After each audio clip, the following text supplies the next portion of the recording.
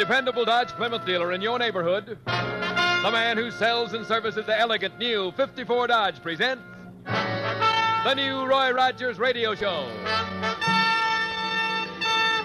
Yes, folks, it's the new Roy Rogers Radio Show for the whole family. Adventure, suspense, mystery, and music. Starring Roy Rogers, King of the Cowboys, and Dale Evans, Queen of the West, with Pat Brady, the Mellow Man, and an all-star cast. And now, here to greet you with a song and a story are Roy and Dale. As I walk out in the streets of Laredo, as I walk out in Laredo one day. Well, good evening, folks. Here it is another Thursday, and here we are again with a story and a song. I'll bet you recognize the song already. You know, that tune has really got two names. Some folks call it the Cowboy's Lament, but mostly it's known as the Streets of Laredo. And whenever I hear it, I think about Charlie Simmons. Charlie and his wife Jean own a small ranch down near Laredo, right on the Mexican border. As a matter of fact, you can walk right out of Charlie's backyard and go wading in the Rio Grande. Well, Jean and Dale were old schoolmates, and every few months Dale would get a letter from Jean inviting us all to come down and visit. So we finally took her up on it and made the long trip from California. And when we finally arrived, the entrance to the Simmons Ranch sure looked mighty good to us. We drove up to the main house and honked the horn to let them know we were there. We sat and waited a minute or two, but nobody came out. That struck us being kind of funny, so we got out of the car and went up to the house.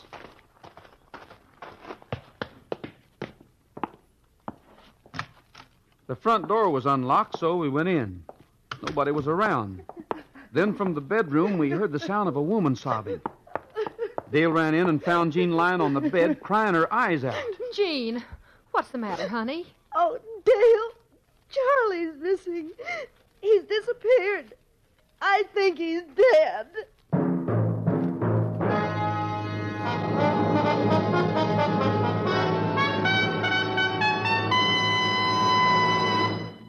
In just a moment, you'll hear the entire story of what happened to Roy, Dale, and Pat on the streets of Laredo. The big Dodge 40th Anniversary All-America Contest moves into March. There's never been a contest like it. Win 2 weeks away with double pay. A glamorous, exciting vacation trip for two anywhere you say in the USA. Dodge pays your expenses, doubles your 2 weeks' salary, gives you $500 to spend or save, and puts an elegant new 54 Dodge at your disposal for the 2 weeks. Many more grand prizes like this will be given away. There's a brand new contest every day, plus large daily cash awards. You better hurry. There are only 21 days left. And by the way, because so many of your neighbors are buying the elegant new Dodge after entering this contest, your Dodge dealer now has the best selection of top-quality, dependable used cars in town. See your Dodge Plymouth dealer right away.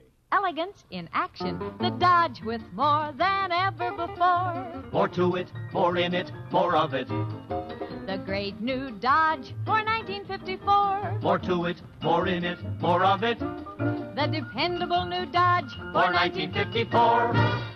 And now back to Roy and Dale and the story that happened on the streets of Laredo.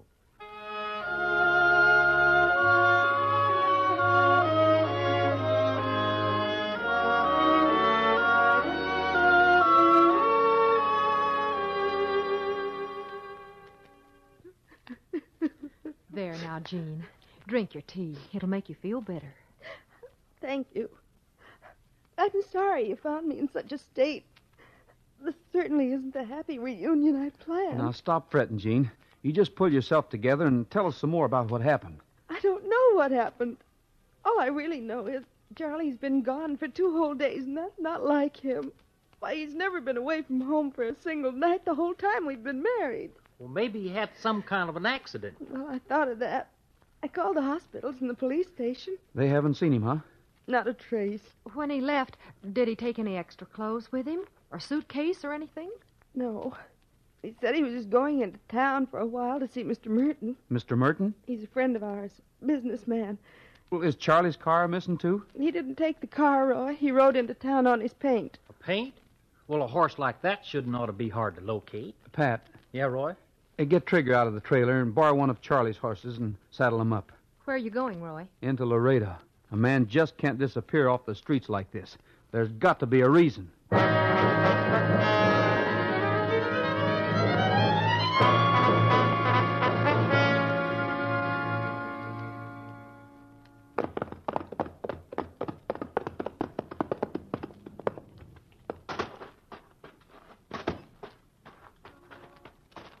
I guess it's right up these stairs here.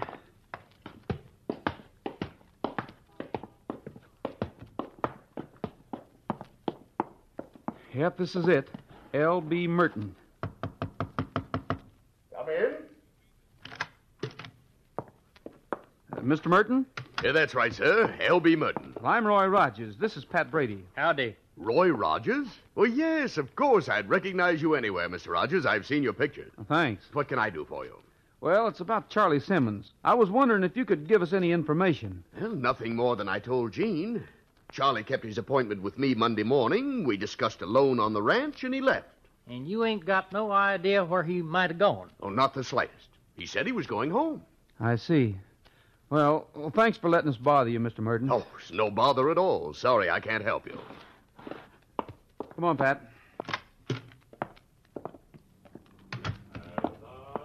Where are we going now, Roy? To the sheriff's office. We'll see if he can tell us anything. Hold it a second, Pat. You got any change on you? Change? Oh, just a minute. Let's see. Yeah, here's a quarter. Let me borrow it, will you? Sure. Wrapped up in white linen, as cold as the clay. Well, that's funny. What? Did you notice that blind singer standing there when we went up to Mr. Merton's office? No, he wasn't there then.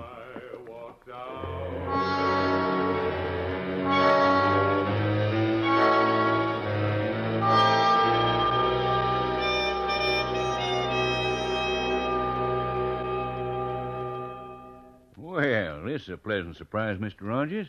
Never thought we'd be honored by a visit from you. Well, thanks, Sheriff. This is my sidekick, Pat Brady. Howdy. Yeah, what brings you down Laredo way? We came down to visit Gene and Charlie Simmons.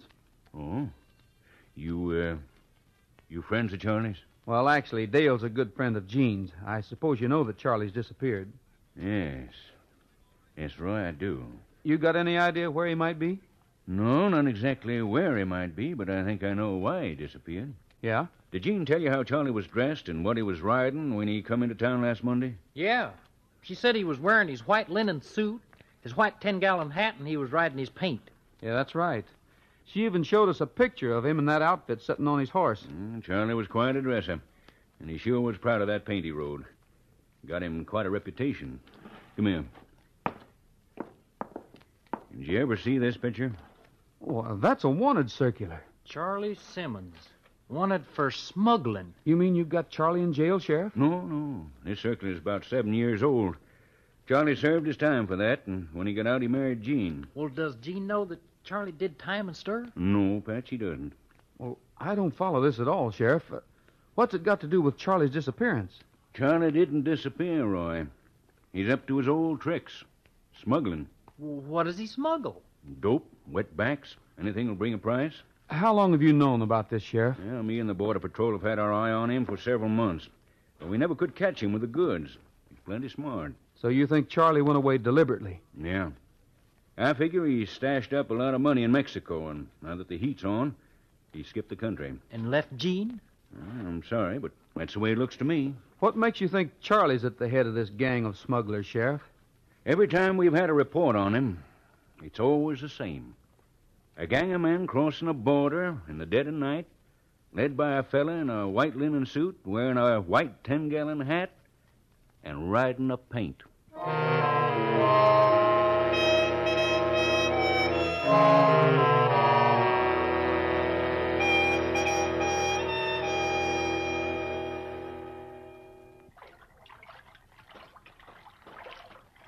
Roy, you're acting awfully mysterious. Why'd you bring me out here in the back of the ranch? Well, I didn't want to talk in front of Jean, and you must never tell her, Dale. Tell her? What? Well, Charlie's done time in the penitentiary for smuggling. Oh, Roy, I can't believe it. poor Gene. Well, I know how you feel, but after all, we didn't hardly know Charlie, and well, I've got no reason to doubt the sheriff. I saw the wanted circular with my own eyes. Who's there? Roy. Stay where you are, whoever it is. Do as he says, Put your Dale. hands up. Oh, it's you, Roy. Sheriff, you gave us quite a scare. Oh, what are you doing out here this time of night? Well, just taking a little walk with Dale. This is the sheriff, Dale. Hello. Well, howdy, ma'am. I wouldn't stay out here if I was you, Roy. We got a tip the smugglers might try it again tonight. We figure they might come this way through the river and over the Simmons Ranch. I got the whole border patrol hid out in those bushes waiting for them. Well, thanks, Sheriff. I'd better get you back in the house, Dale. Look out! Get out! Yeah, there they come. Well, they won't make it this time. We're ready for them. Sheriff, look. Huh? Where? Out there in the middle of the river. Yeah. A man dressed in white riding a paint. Roy, is it Charlie? Yeah. Roy! They got Charlie. He's falling off his horse. Yeah. And we've got him on the run. Come on, Roy. Let's get him. Dale, what is it? Gene, you shouldn't be out here. Go back, honey. No, why are they shooting? Dale, that man in white. Is it Charlie? Charlie!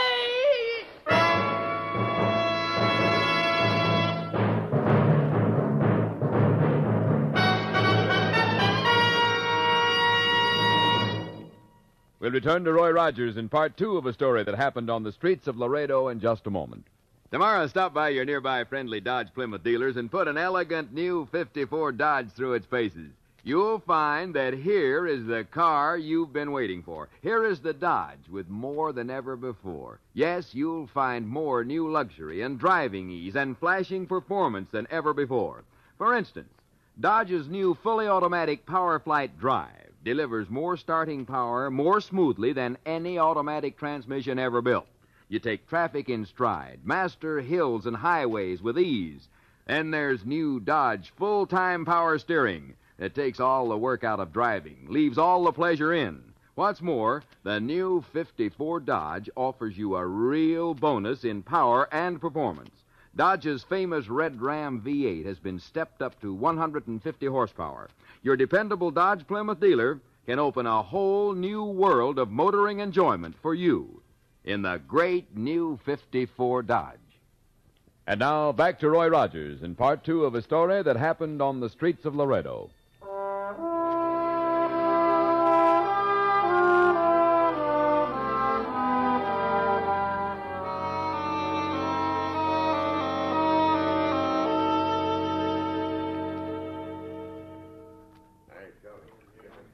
Yeah, looks like most of them got away. Yeah, I rode back across the river into Mexico. Well, at least we got Charlie. There's a fine end for a man to come to, Roy. Lying face down in the mud of the Rio Grande. Boy, that white suit of his ain't so pretty now. Yeah, I'll turn him over. Roy, that ain't Charlie Simmons. Yeah, I see. But he's dressed just like him. White linen suit, white 10-gallon hat, and when he came across the river, he was riding a paint. Sheriff, it begins to look like somebody's been impersonating Charlie Simmons. Yeah. So now the question is, why was he doing it, and where's the real Charlie Simmons?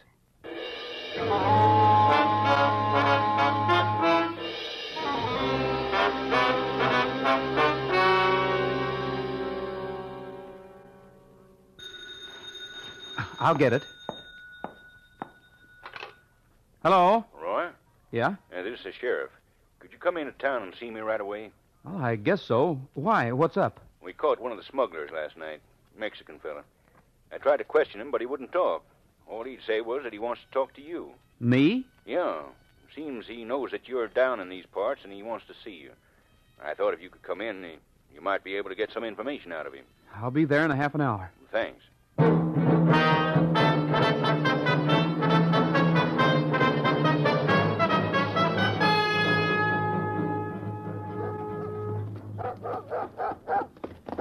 How come you brought Bullet along to town, Roy? For the exercise. He likes to snoop around new towns, don't you, boy?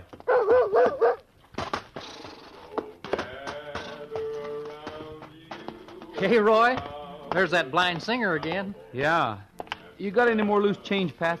Huh? Oh, well, let's see. 22 cents. That's fine. Let me have it. the other before they go further. To stop their wild Bullet, stop it, boy. before it's too late. Go gather Look out, Bullet. around Get out of his way. Can't you see he's blind? That's funny. What? Oh, nothing. Come on, the sheriff's office is on down the street.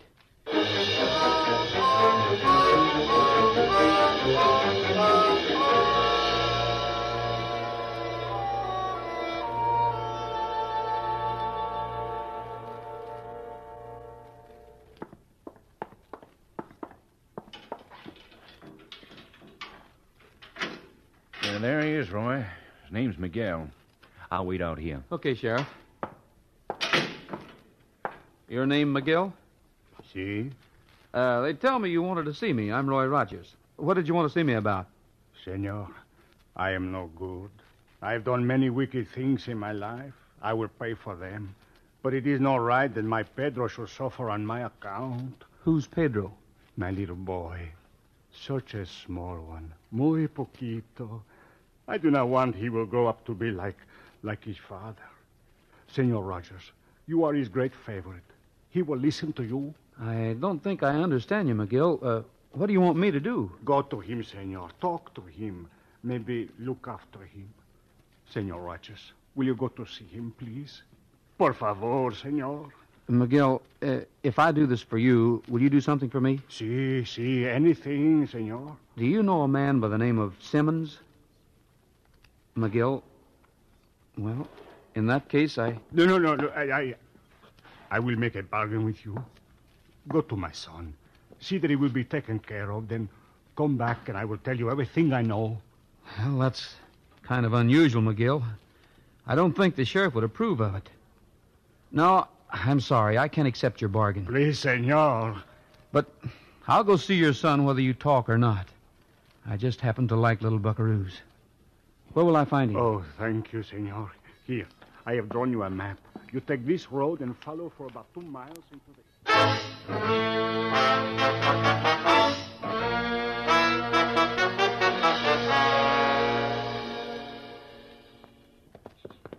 Thanks for coming along, Dale. I figured with a little boy... well, you know what they say, a woman's touch. Sure, Roy. I'm glad to help in any way I can. Is it much further? Should be right around this bend in the road. McGill said it was a small shack. Yeah, there it is. Come on.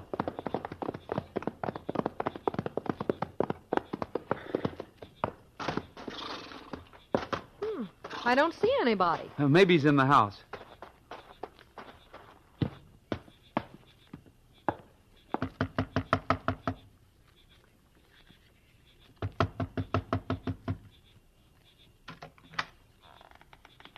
¿Quién está? ¿Qué falta? Is your name Pedro? Sí? Well, can we come in? No. Well, then, if we can't come in, will you come out here and talk to us? No. Pedro, I have a message from your father. I'm Roy Rogers, and this is Dale Evans. Your father asked me to come and see you. He said that you could tell us where to find a man called Charles Simmons. Go away. What? Go away. It is just like they said. Go away. Go away. Quiet, Trigger. Quiet, boy. Well, okay, Pedro, if that's the way you want it. Come on, Dale. Wait, you call yours Trigger? That's right. Is he really Trigger? Sure he is, honey. Would you like to come out and see him? See? Well, come on. No, I must not. Go away. Please go away. Dale, you suppose there's somebody inside with him? I don't know. He sure looks scared. Pedro, is somebody in the house that you're afraid of? No. Pedro, listen to me. The men your father was working for are not good. They're bad. Muy mal. You understand? See? Your father asked me to come here and get you. We want to take care of you. Find a good home where you'll get good food and go to school. Dale, when I break past him, pull him out of the way and duck back. Right. So you see, Pedro, we want to help you. I've got him, Roy.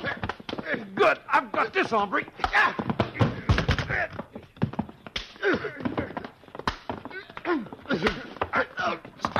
Stop! Don't! Enough! Enough! Dale! Yes, Roy? Looky here what I found. Mr. Merton. Mr. L.B. Merton. Or should I say Mr. Smuggler Merton? No, Roy. You've got it wrong. I'm not the one you want. I'm only the... Look out! Oh, it's too late. He's gone. Roy, Mr. Merton's been shot. Yeah. Senor Rogers, Senor, Well, what is it, Pedro? this man you asked me about before, Senor Simmons, Yes, Pedro. What about him? he's in a cabin 2 miles from here. Very sick. Good boy. Can you show us how to get there? Oh, see. Well, come on then. We haven't got much time. Senor, Yeah? could I, would you allow me to ride with you on Trigger? I'll say I will. Oh, Senor, this is the most happy day in all of my entire whole life.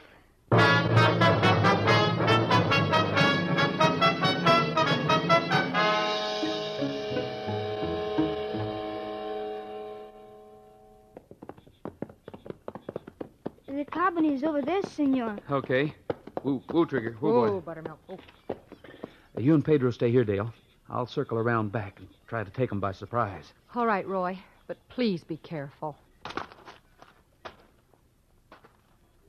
16 gamblers come handle my coffin.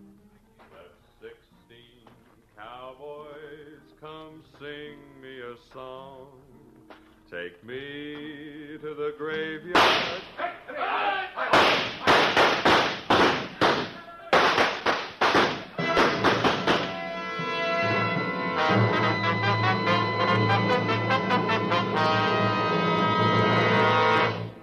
Oh, you must be kidding me, Roy.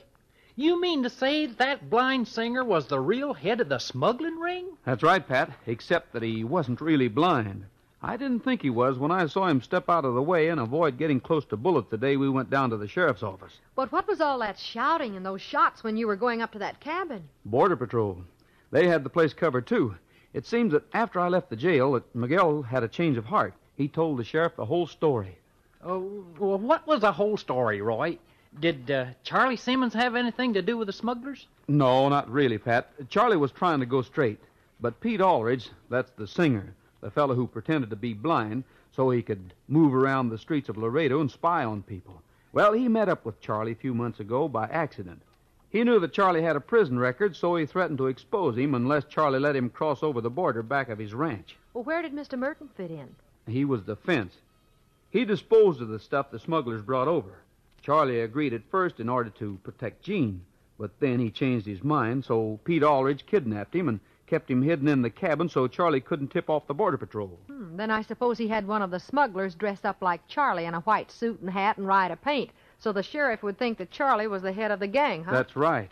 Say, Roy, you know, I just thought of something. Yeah? I gave that fake blind man 47 cents. You think I'll ever get it back? I doubt it, Pat, but I'll make it good. Don't let that stop you from helping the poor and the disabled. You won't find one fake in a million. Say, Dale, how's Charlie? Well, he's a little weak from lack of food, but the doctor says he's going to be fine. And my papa?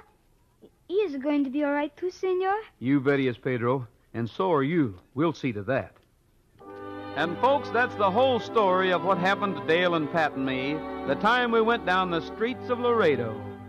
As I walked out in the streets of Laredo, as I walked out in Laredo one day, I spied a poor cowboy wrapped up in white linen, wrapped up in white linen, as cold as the clay. I see by your outfit that you are a cowboy.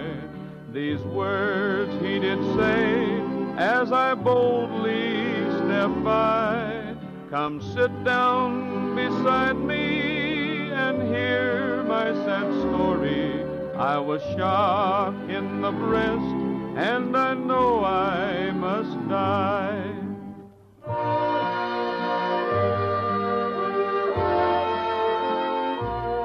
Get 6 jobs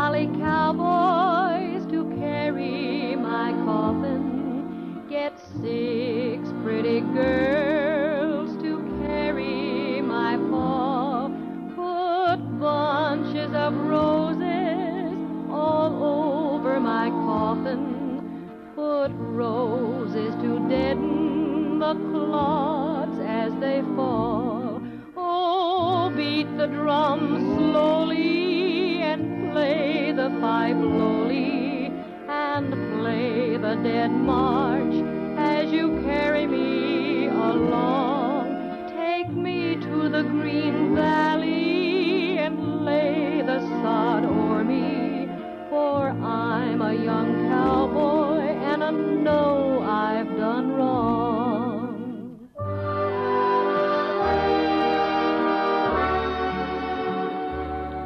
We beat the drum slowly and played the fife lowly and bitterly wept as we bore him along. For we all loved our comrade, so brave, young and handsome. We all loved our comrade, although he'd done wrong. Go gather around you a crowd of young cowboys and tell them the story of this my sad fate.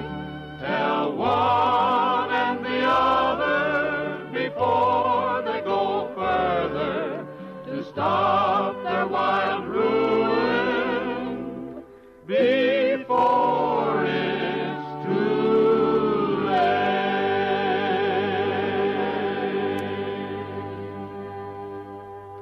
Now, folks, here are the Mellow Men. There's a better deal for the man at the wheel of the Dodge top-rated truck. It's got good looks, it's completely new. The chassis, the body, And the engine, too. Dodge is easy to load. Find a truck on the road, check the features, and you'll say there's a better deal for the man at the wheel of the Dodge top-rated truck. See Dodge today. The words of that little tune sure tells a story, folks. Working on the ranch, my Dodge truck has certainly been a better deal for me. Honest, that Dodge is so downright big and powerful, yet so easy to handle that I just wouldn't want any other truck. So see your friendly Dodge dealer for a demonstration and make it mighty soon. 5 minutes behind the wheel will prove Dodge a better deal. Well, that does it for tonight, folks. See you next Thursday, same time. Until then, goodbye, good luck, and may the good Lord take a liking to you. Happy trails with Dodge, the car that gives you more. The new Roy Rogers radio show is produced under the supervision of Art Rush and directed by Ralph Rose.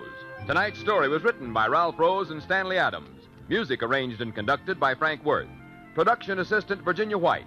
Tonight's all-star cast included Pat Brady, the Mellow Men, Virginia Gregg, Peter Votrian, Jay Novello, Frank Nelson, and Bill Johnstone. Join us again next Thursday evening at this same time when the dependable Dodge Plymouth dealer in your neighborhood will again bring you the new Roy Rogers radio show.